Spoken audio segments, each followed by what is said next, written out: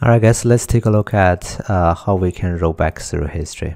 Right. So let's say that we did something here that I made a like a airplane now.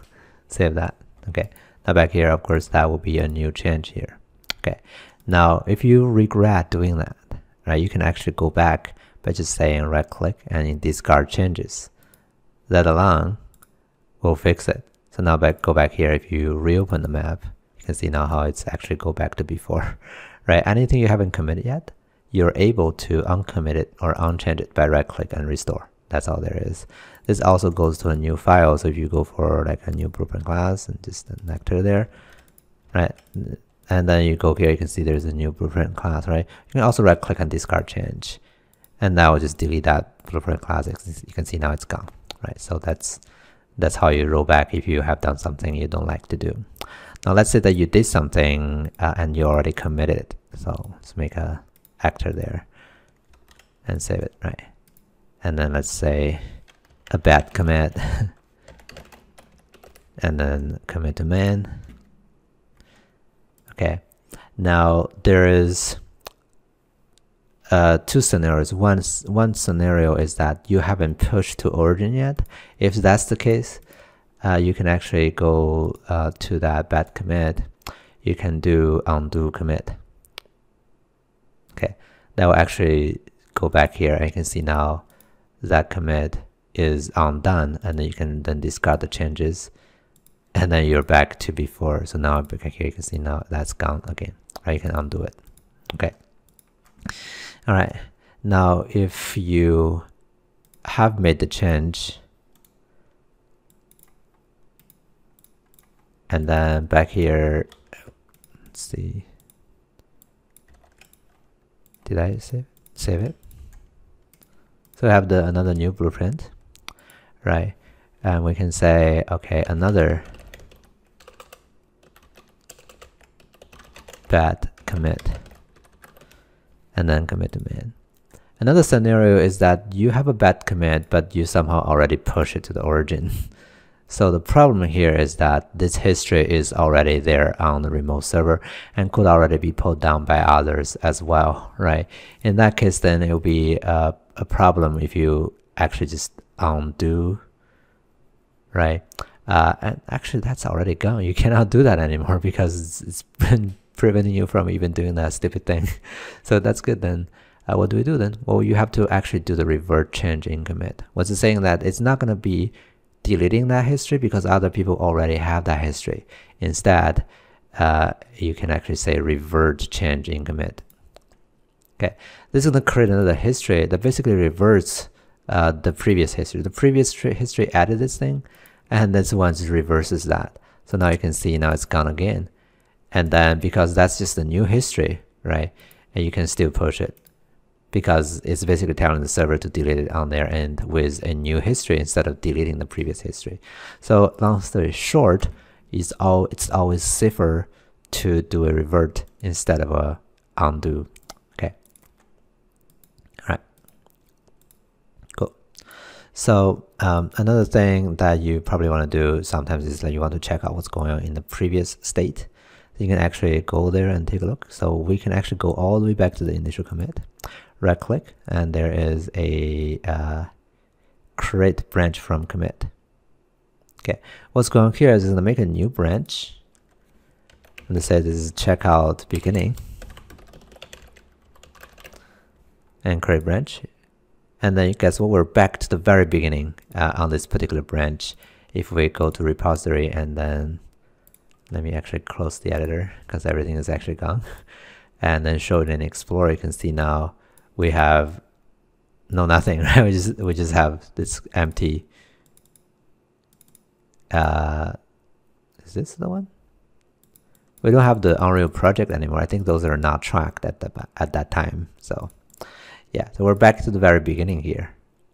Okay, and then if we wanted to then go from here, we can do some more things there, and then we can even merge back if you wanted to. And then if I go back here to the main branch, I can still switch back to what we have before.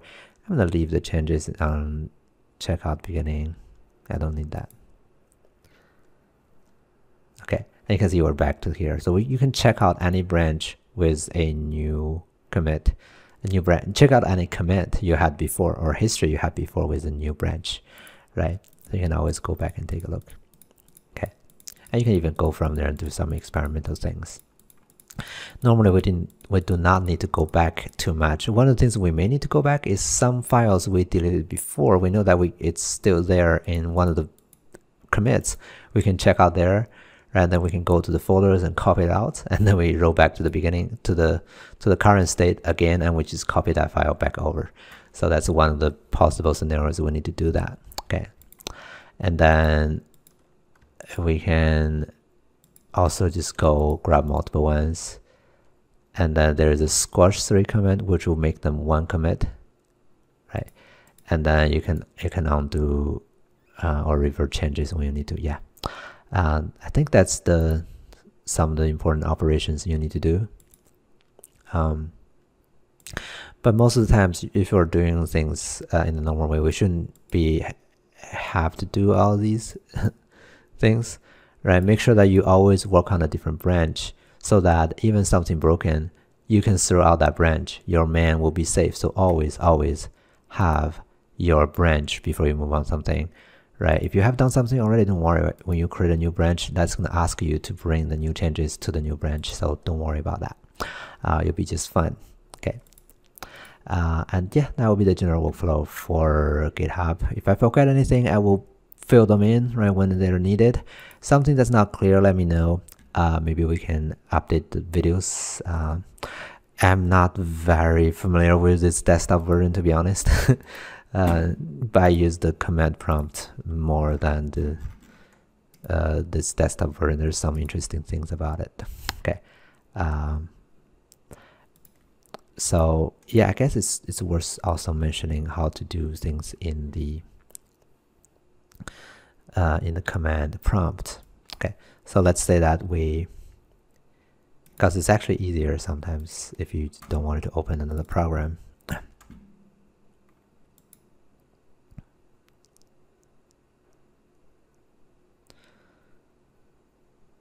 Okay, so let's say that you added a new material there, saved it.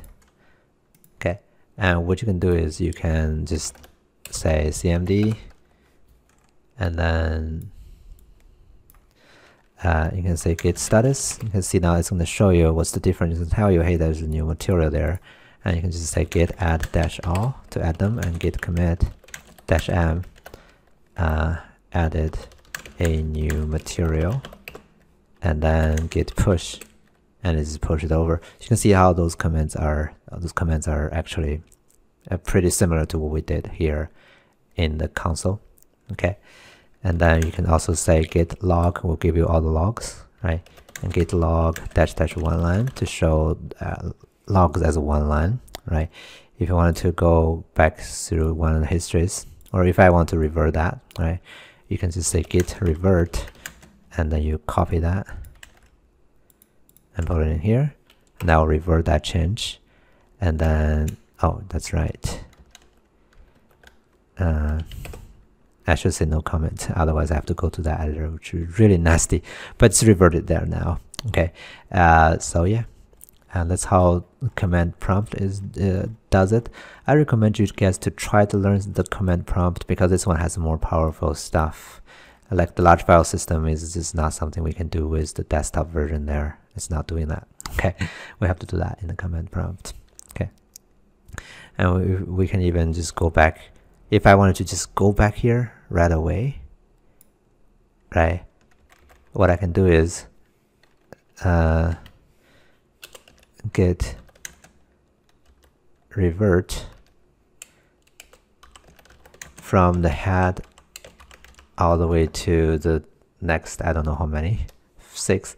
That will revert the last 6 command altogether. I don't want to do that, but there's a possibility there.